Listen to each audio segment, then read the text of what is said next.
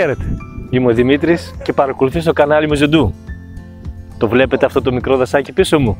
Αυτό ακριβώς θα σας δείξω πώς μπορούμε να το κάνουμε με έναν τέτοιο καρπό.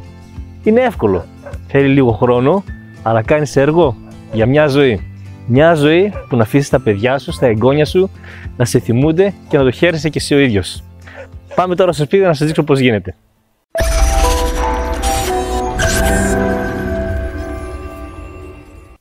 Και ας ξεκινήσουμε. Φυσικά θα χρειαστεί να έχουμε τον καρπό. Ένας φτάνει. Αν θέλουμε παραπάνω, μαζεύουμε παραπάνω. Όπως έχω εδώ πέρα εγώ, 4-5. Δεν θα τους χρησιμοποιήσουμε όλους γιατί θα βγάλουν πάρα πολλούς σπόρους και θα δείτε.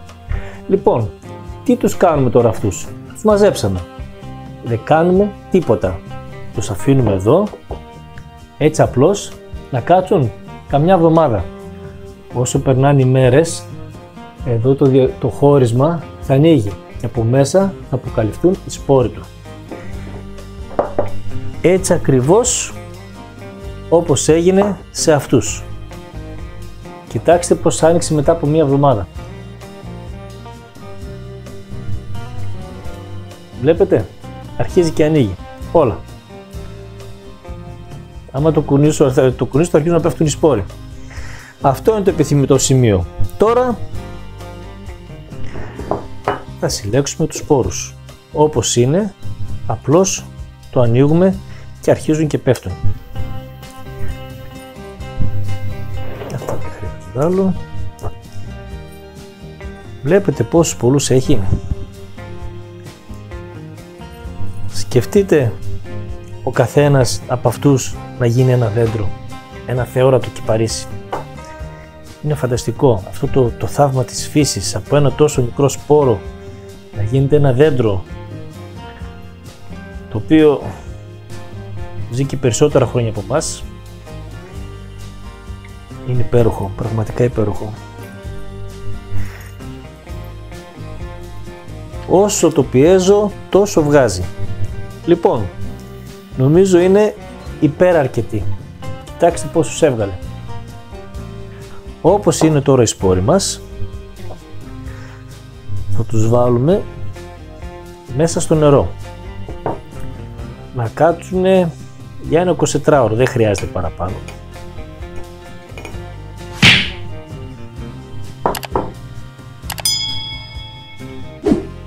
Βλέπετε πως επιπλέον όλοι. Πολύ λίγοι είναι αυτοί που πέφτουν στον πάτο. Μετά από 24 ώρες, κοιτάξτε τη διαφορά. Σχεδόν όλοι έχουν βυθιστεί. Είναι ελάχιστοι αυτοί που μένουν στην επιφάνεια. Αυτούς τους σπόρους τώρα θα τους φυτέψουμε.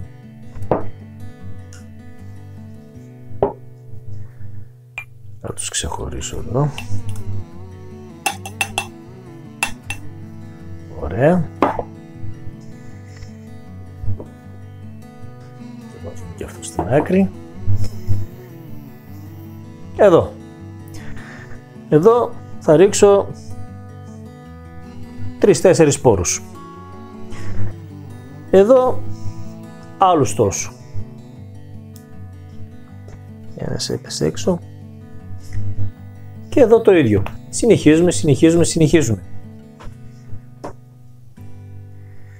Όπως έχω ρίξει τώρα τους σπόρους,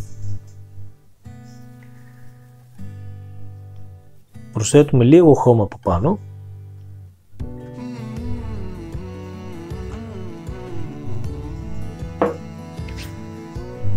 Θα το ποτίσουμε.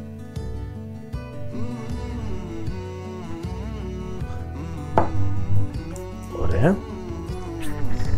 Και θα το κλείσουμε με μεμβράνη.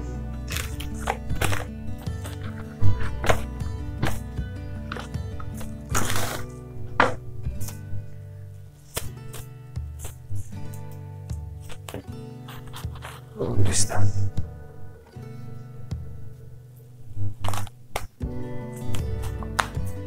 Είναι έτοιμο.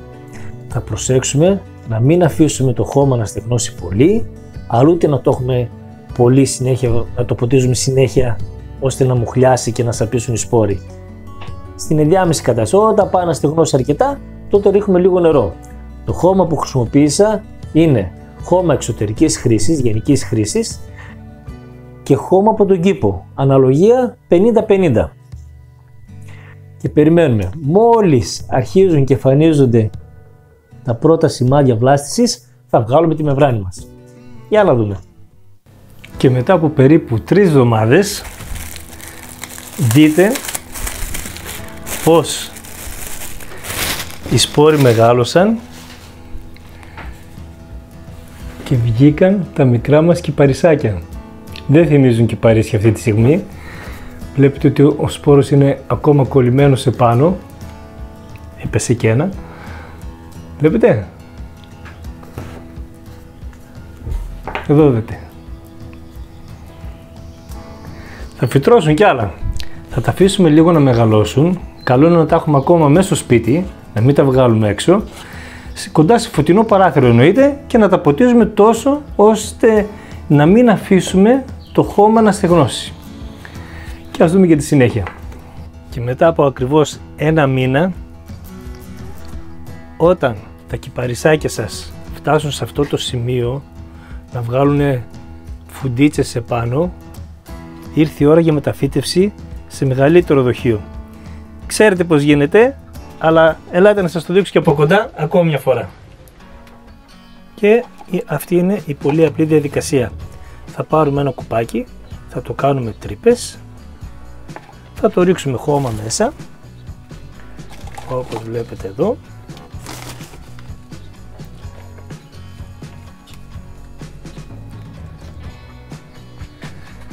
Και θα κάνουμε μια μεγάλη τρύπα με το δάχτυλό μας. Από εκεί και μετά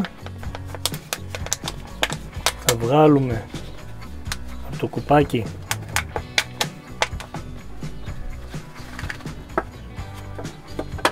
βλέπετε τι ωραίες ρίζες κάνανε.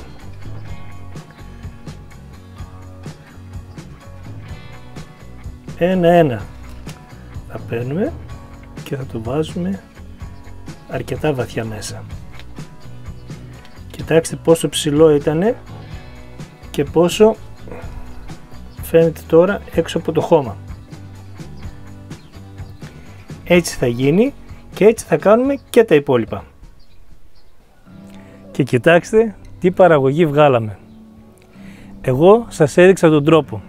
Σας έδειξα πως γίνεται από ένα σπόρο να ξεκινήσουμε να βγάζουμε ένα δεντράκι. Ένα δεντράκι που θα γίνει πανύψηλο και θα ζήσει πολύ περισσότερο από εμάς. Θα υπάρχει πάνω στον πλανήτη Γη. Αν έχετε την ιδέα, έχετε την όρεξη και αν έχετε σκοπό να κάνετε το μικρό σας δασάκι, από σπόρο να ξεκινήσετε από το 0, αυτός είναι ο τρόπος. Σας εύχομαι να το κάνετε, θα σας μείνει για μια ζωή κυριολεκτικά. Για να πάρετε μια ιδέα μέσα σε 3-4 μήνες πώς γίνεται το δεντράκι, ορίστε. Και συνεχίζει. Αυτό τώρα πιστεύω σε 1 χρόνο θα είναι έτοιμο για να το μεταφυτέψουμε σε κάτι πολύ μεγαλύτερο. Θέλετε μπουκάλι, θέλετε μεγάλη γλάστρα, θέλετε να το βάλετε προσωρινά σε αμμώδες, σε έδαφος για να το συντηρήσετε ώστε να το πάτε κατευθείαν να το φυτέψετε στο βουνό. Δική σας η επιλογή. Καλό δάσος σας εύχομαι, να το ονομάσετε με το δικό σας το όνομα ή το όνομα των παιδιών σας και θα σας μείνει πραγματικά αξέχαστο. Γεια σας.